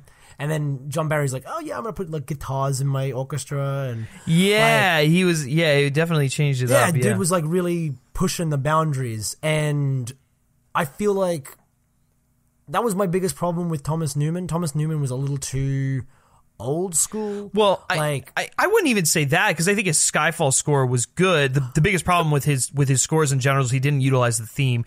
The way he should have. Yeah, but I also think like I mean there are different issues that I had with him, but well, in his Spectre score was literally just an exact replica of his Skyfall score, which made it very uninspired, and like he didn't go out of his way to do anything different with Spectre, which is weird because Thomas Newman is one of the greatest composers ever. He's brilliant, yeah. Like, he is so distinct. Like, you listen to his score for American Beauty, and you're like, holy shit, that's one of the greatest scores I've ever heard in my life. Yeah. Shawshank Redemption, like, all that good stuff. Like, he's an incredible composer. I just think he kind of missed the mark on Spectre. Well, the Spectre, absolutely. I think everyone will agree the movie, like, score had, like, a repetition problem, and it just felt uninspired. Yeah, reused cues and stuff. But even with Skyfall's a great score, but it's never never as Bondy as I want it to be.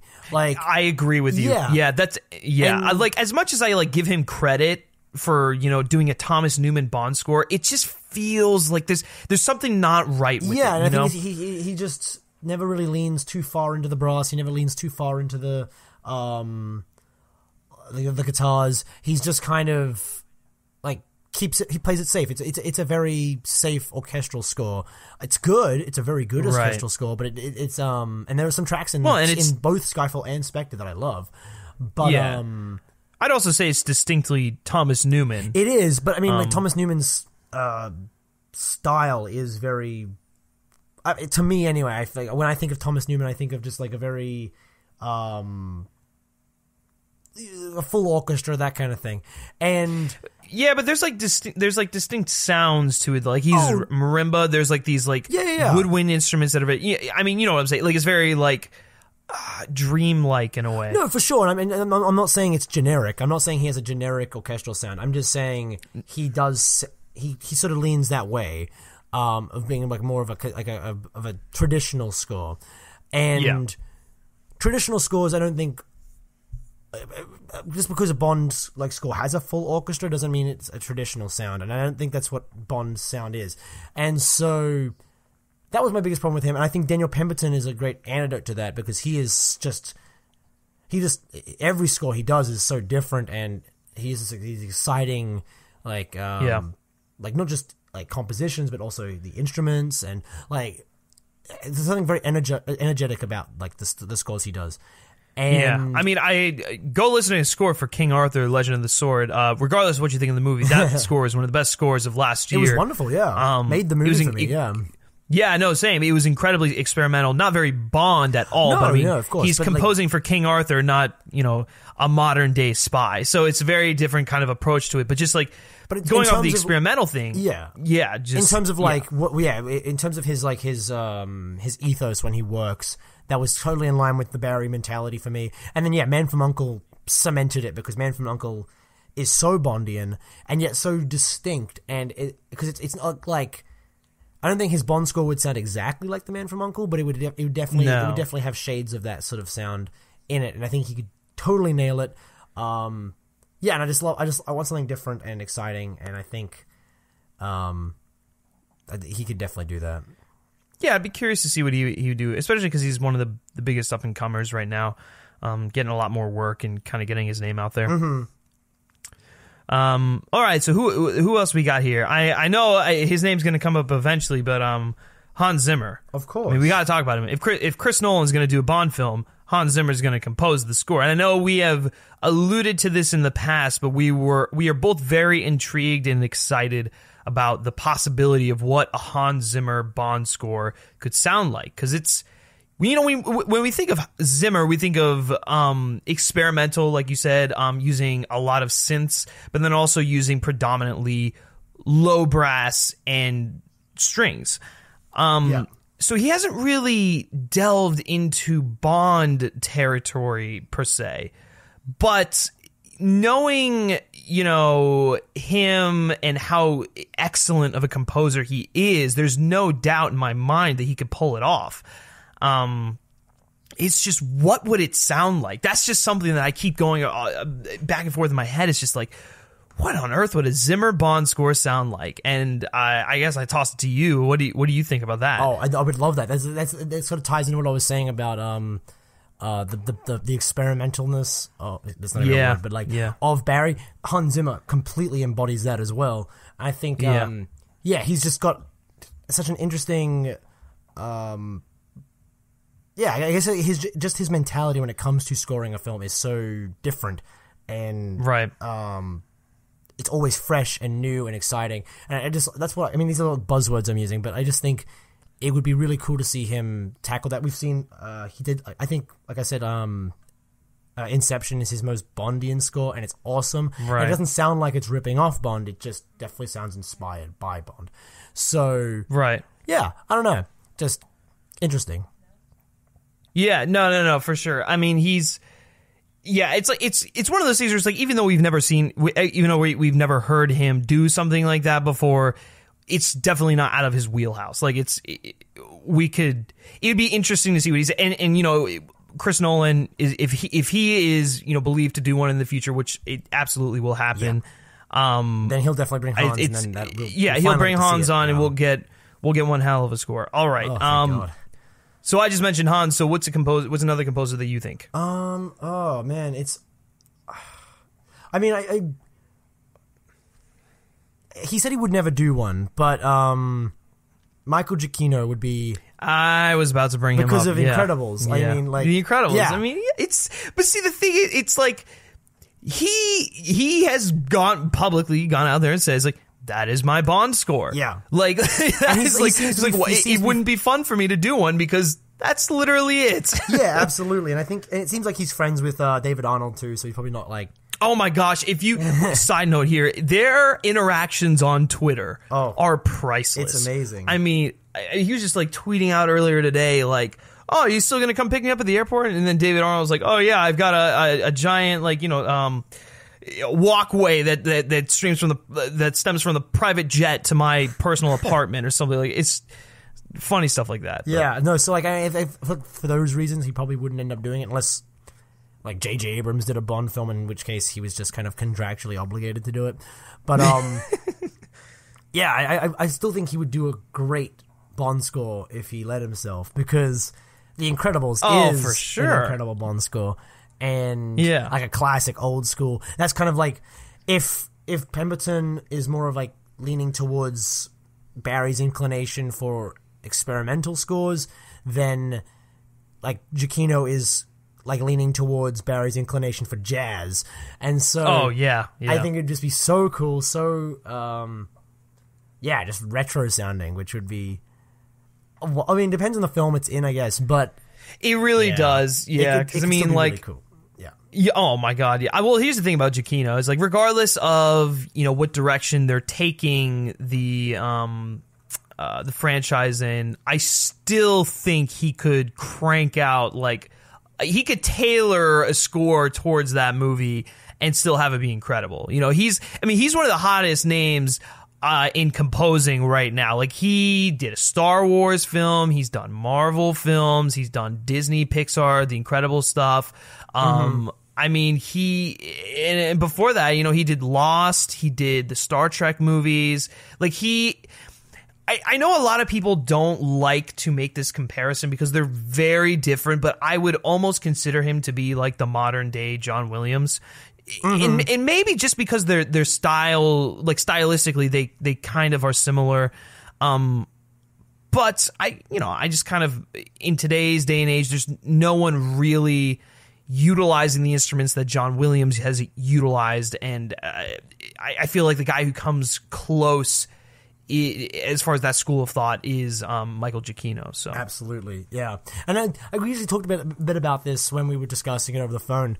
I don't know if I'd want a John Williams like since John Williams' name came up, since he was invoked. Oh, right. Well, and age aside, obviously, because I think he's way too old. I think he's getting ready to retire, honestly. By the sounds of it, yeah. I mean, yeah, dude's fucking earned it. Holy shit. But I mean, my God, yeah, honestly, the greatest composer ever. he really, like, yeah, and just without a doubt. And that's the thing. I think he is the greatest composer ever, but I don't think I'd ever want him to do a Bond film, even in his prime. No, his sound is just not the Bond sound, which goes back to what I was sort of talking about before. I think right. there's a particular sound with Bond, and there's no doubt he could do it. Like, he could do it, right? Like, he could definitely probably do it.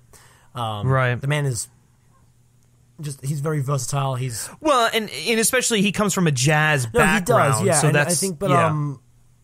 I just don't hear him doing that. I don't know. I just he's never done anything quite like a Bond score, and I don't know, because I mean he's done stuff that's like Bond adjacent. Yeah. He's done like, I mean, you could say that you could argue that Catch Me If You Can is Bond adjacent, but I don't know if he's even that didn't sound like a Bond score to me. If that makes any sense, these are I'm using very like subjective, emotive words when I use it. When I describe these composers, right? I mean, but like I get it, like because I'm on a technical level. While I think he'd do a good job, it would be interesting. And that's the thing. On a technical level, there's no reason any of these composers couldn't do a Bond score. Or, exactly.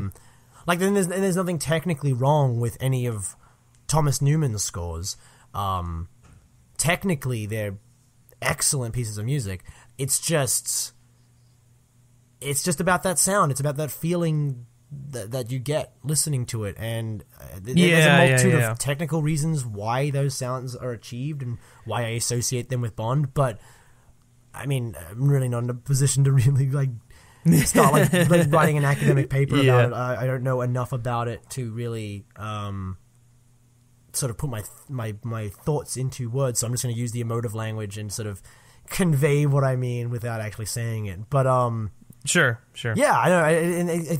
I don't know. Yeah, I just think if they find anyone who can do that sound with that energy, then we're good. Honestly, I mean, get David Arnold first of all. But if you can't, yeah, I mean, if David Arnold, won't pick up the phone for whatever reason, too busy picking up Michael Giacchino at the airport or something. At the airport, he misses the call from the Broccolis because he's picking him up. Yeah, that would. Oh my God, I guess that's he's not interested anymore. Let's just get Thomas Newman again.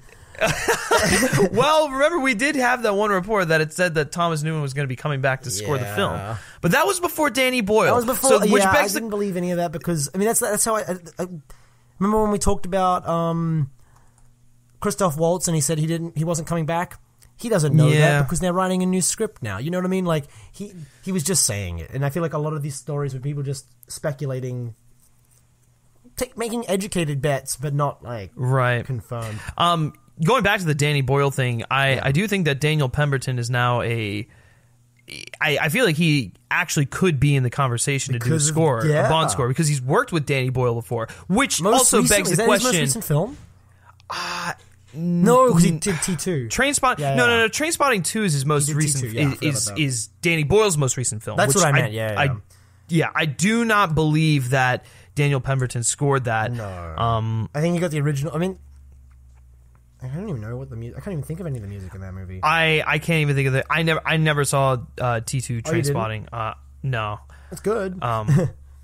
Yeah, I mean, I was never the biggest Trainspotting fan. But anyways, getting back on topic, the next question that a lot of people kind of brought up with Danny Boyle directing Bond 25, John Murphy. Yes, yeah. John Murphy, who's done many of his past. I mean, famously, I think his most famous score is 28 Days Later. Yeah, exactly. Awesome. Oh, it's great. Yeah. It's great. I don't think he belongs anywhere near a Bond film, personally. Just his style is just completely off. I'd agree with that. Yeah. It's just I don't like it. I know a lot of people are like, "Oh, John Murphy Bond score." It's like, well, okay, let's take a step back here and let's think about this. First of all, John Murphy hasn't worked with Danny Boyle in quite some time, and also his style, it's not Bond. So I have two more names I want to throw at you real quick. Just let me get your quick thoughts on it because we're kind of running. Well, I was long just on time here. For T2, it was mostly just soundtrack. already existing music being put into a soundtrack. Right, so right, it means the last time Danny Boyle needed an orchestral score, he went with Daniel Pemberton. So yes, for Steve Jobs. Yeah, that's right. Good stuff. All right, I got two names I want to quickly throw at you. Just want to get your thoughts. Yeah. So the first one is Henry Jackman, who composed the Kingsman scores. That's the only reason I bring him up. Do you think he could do Bond? No. I mean, he could. No? He could, but I don't think I want that. Okay. Yeah, I don't know. Henry Jackman is kind of hit or miss with me, and I know this is. I know you disagree with me on this. I thoroughly like him. And I'll also say this: while I thoroughly like him, I'm also in the same boat. I don't know if I'd feel comfortable with him tackling a Bond score. It's not like he couldn't do it though. Is the thing because no, I mean you look at his work on Kingsman. It's Kingsman's very you know, Bondy, but so is First Class. Oh yeah, I didn't even think about that. Which was quite like his Magneto music was very Bond. So it's not like he couldn't do it, and that's why I'm like torn. It's just like I just don't know if I would trust him to do it. You would have to hear. It would be one of those things where it's like if he did it, you'd have to hear it, and then you'd be able to be like, okay, that was a bad decision. Exactly, yeah. But he could he's definitely capable of doing it. He's definitely capable of that sound. Right. He's also he is a talented person. I don't want to make it sound like I hate him. I really like First Class is one of my favorite of his scores, and it's I listen to it frequently. I love it. But yeah. No, for sure. Okay, and just to wrap up this conversation, the last name I'll throw at you, one of the most prolific names in the scoring business. Do you want to guess it, or do you want me to give it to you? Nah, give it to me. Alan Silvestri. No. No? You think he's too fantastical, too magical? No, because I don't want to pigeonhole him. Because I mean, that just because he's done films like that doesn't mean he couldn't do a Bond film. I just think he's in the same camp as like John Williams. He's more, he's more traditional. More traditional, more like sort of, like he's very good and he's iconic. But yeah, I don't know. I think there's more of a he's more of a traditional. I really having a hard time imagining him do like, dun, dun, dun, dun, dun, dun, you know what I mean? Like I don't know. It'd be really interesting. God, I know we're kind of running low on time here, but one more name that I want to throw out here. It's unfortunate that he's no longer with us because I would kill to hear what his score would be. Jerry Goldsmith. Yeah, it'd be interesting. Yeah, so because he was so experimental, like John Barry, even more so I'd say experimental than John Barry. And he's one of the most iconic composers of all time. That'd be really cool. He's a nice marriage of like that John Williams like sound and that like Hans Zimmer like sound. Well, not in terms of like musical quality or musical like not when I say sound I don't mean like literal sound. I just mean as in like their MO, you know what I mean? Like their approach to composition.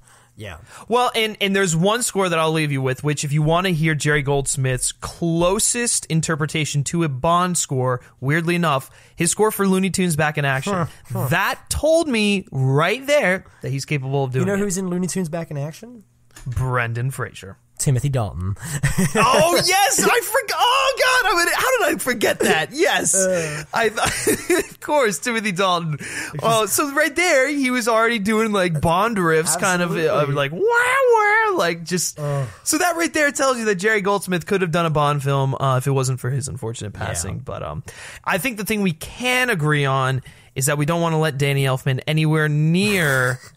This score. I don't hate Danny Elfman like you do, but I agree. He doesn't have the his sound does not belong in Bond. Yeah. Yes. Totally. Well, with that, guys, that'll do it for Shaken But Heard. Be sure to let us know which your picks for who should compose a Bond score are down in the comment section below of wherever you're watching. We would love to hear from you, especially for this topic. And that'll do it for our show this week. Hopefully you guys enjoyed all the stuff we talked about. We went through a lot. Like I said, this is a really juicy show. Got a lot of Danny Boyle news, all that good stuff. So wherever point you started listening or wherever you've been listening, let us know your thoughts and opinions on all of the topics we've discussed. Let us know in the comment section below wherever you're watching. And then also don't forget the Die Another Day discussion will be happening a few weeks from today or whenever this episode is going up. So don't forget to download the Stardust app. There is a link in the description below. React to Die Another Day and tag G Schiller, GSCHILLER. If you tag me in there, there's a chance you'll pop up in our video. So we want to have an open conversation with you. We are looking very much forward, or we are very much looking forward. I can't talk. Holy crap. We are very much looking forward to interacting with you guys and hearing your thoughts on one of the most notorious Bond films ever made. It's just what a film. But on top of all that, the most important thing is if you guys could just take some time to head on over to iTunes and subscribe to our podcast feed there, and also leave us a rating and a review. That really, really helps us out. It helps the podcast get noticed. It helps us, as far as feedback, as far as like what we can do better and all that good stuff. So please, please, please, if you could just take like 5 minutes max, or if even 5 minutes, and head on over to iTunes. Click that subscribe button so the episodes are automatically downloaded to your feed. It is free. Should mention that. It is free. And then please leave us a rating and a review. That would mean the world to us. So, Mr. Brody Saravelli, where can everyone find you on the internet? You can find me at Brody Saravelli on Twitter. Share with me in my hot takes and whatnot. Is always a good time. Yes. That's about it. That's the only place you can find me. That is, he's not good. I'll give you my home address. Yeah, let me tell you. Perfect. Yes, be sure to give him a follow. As always, guys, be sure to like this video, share it, all the good stuff. Subscribe to the Men vs. Movies channel for all of our other, hot takes, I guess you could say, or reviews and stuff like that. Yes, on just film in general, not just James Bond. And then, guys, if you like me specifically and you like what I've had to say, you can always give me a follow on Twitter at Griff Schiller.